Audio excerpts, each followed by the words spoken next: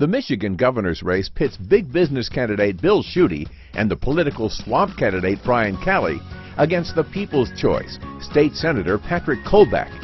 As the money people line up to fill the pocket of Bill and the political elitist carrying Brian, both want to preserve the swamp politics as usual. The everyday people like you and I are supporting Patrick Colbeck for governor. Colbeck is not bought and paid for and is not part of the swamp. Patrick Colbeck is a man we can trust. Finally, someone who has solutions to our problems. Paid for by Patrick Colbeck for governor.